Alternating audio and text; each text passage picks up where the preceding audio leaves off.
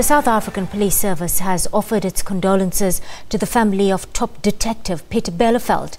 The former police investigator died in Roodeport, west of Johannesburg. Byleveld was diagnosed with stage 4 lung cancer this year. He was admitted to the Life Wilgeheuwel Hospital with severe breathing difficulties. Dubbed a super cop, Byleveld was one of the top police detectives the country has seen. A by-the-book detective, Byleveld cracked many high-profile cases, including the murder of Sandton student Lee Matthews, the crossbow killing involving a four-ways woman, Sibylle Zanner, and the murder of 7-year-old Sheldon Human. He was also responsible for putting away serial killer Cedric Marker and Lazarus Mazingane. The respected detective retired in 2010 after a career that spanned almost 4 decades.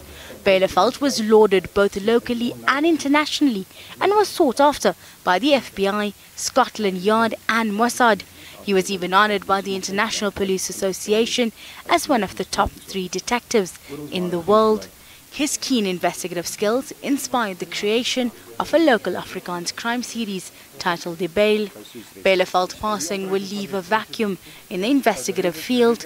He's survived by his wife Elise Smith and his stepdaughter and stepson. Hasina Gori, SABC News.